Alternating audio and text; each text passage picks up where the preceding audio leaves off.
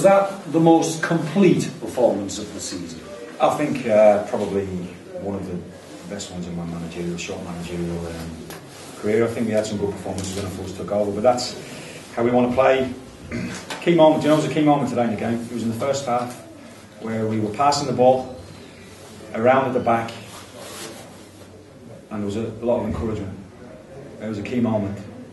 We did that previously against Crewe, and there was a bit of a bit of nervousness about the crowd and what have you. But today seemed to be a real everybody behind the team, and I thought we were excellent from start to finish. Really, really good, and like you say, a complete performance, and players getting goals who, Sanchez has scored, who's been missing for a while. Freddie has scored, and that's the option we have now, and delighted for Clinton Morrison. So overall, it was a very good performance, and I think I think their first shot on target was probably late into the 80s, and great credit to the players. Good in the end to get yourselves in front. Yeah, you hadn't finished the first half the strongest. I thought we were the only team really, other than a McDonald's shot from long outside the box. I think we were the only team pushing really. I know I've seen Gillingham lately. I've seen a lot of their games. They've set in.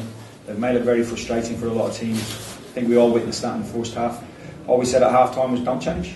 Just keep moving it quicker. We tactically moved one or two things around from our right hand side, and then we got in. And once that first goal went in, we started the second half exceptionally well, and we were very good.